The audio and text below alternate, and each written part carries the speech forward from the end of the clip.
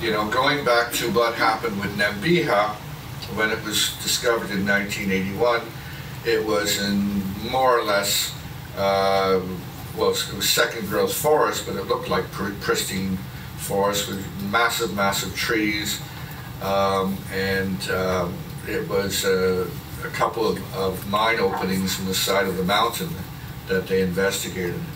But the only trace of mining activity at the surface were these things that rather egg-like. They're about yay high, they're shaped like an egg, and they're made out of granite. And they're a primitive way for the indigenous people to crush ore. What they would have a hole through them, and they would attach a wooden board, and I've seen these in use in Peru, and they just rock back and forth on these all day because it's round on the bottom, and they have a little boy or a little girl throwing pieces of rock underneath it, and it gets crushed. And quite often they mix it with mercury to enhance the gold recovery. So they found a couple of these things around the mine opening, and obviously that's evidence of mining. So there might be a similar sort of thing at Logroño and Sevilla de Oro. And then there was also evidence of ditching that had been done and ground sluicing over the top of a hill. And what they would have done, they didn't have any sluice boxes or things like that.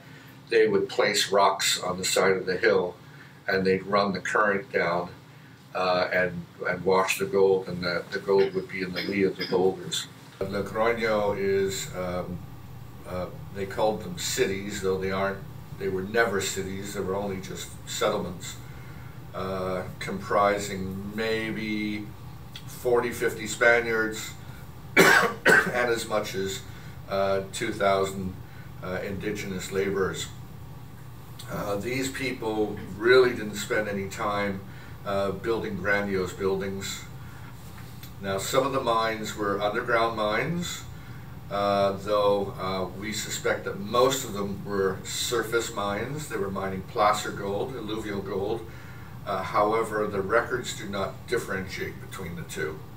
The only thing that they say sometimes is that a mine is considered poor if it's an underground mine, but it doesn't mean that it's not rich. It means that it's more labor to get it out, and certainly they could only work down to the water table because they didn't have any pumps.